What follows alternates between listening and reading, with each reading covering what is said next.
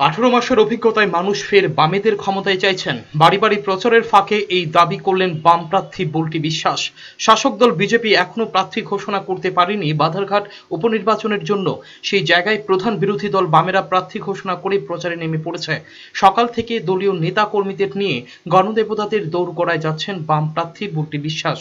এলাকায় সুপরিচিত বাম প্রার্থী ভোটারদের কাছে গিয়ে আশীর্বাদ চাইছেন। ভোটাররাও তুলে ধরছেন নিজেদের সমস্যার কথা।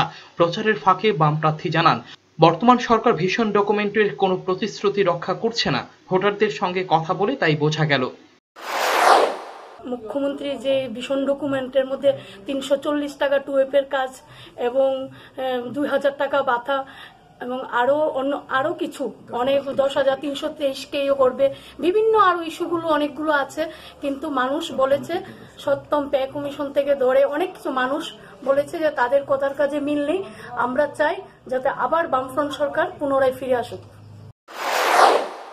সাধারণ মানুষের স্বতঃস্ফূর্ত সাড়া মিলছে প্রচারে, এমনটাই দাবি করলেন বাম প্রার্থী বল্টি বিশ্বাস। ব্যুরো রিপোর্ট, চ্যানেল 3 রাত।